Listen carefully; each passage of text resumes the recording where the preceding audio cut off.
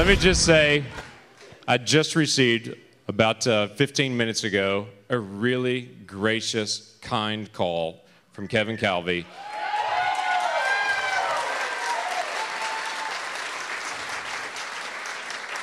He had spoken to his supporters, and he had said, I'm going to give James my full support. He called me to say, I'm going to give you my full support.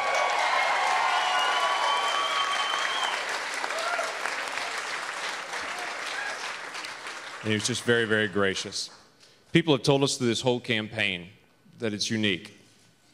And the reason it's unique is because of this group of folks that's right here. And folks that are all over the district that invested their time and their life and their finances and their trust.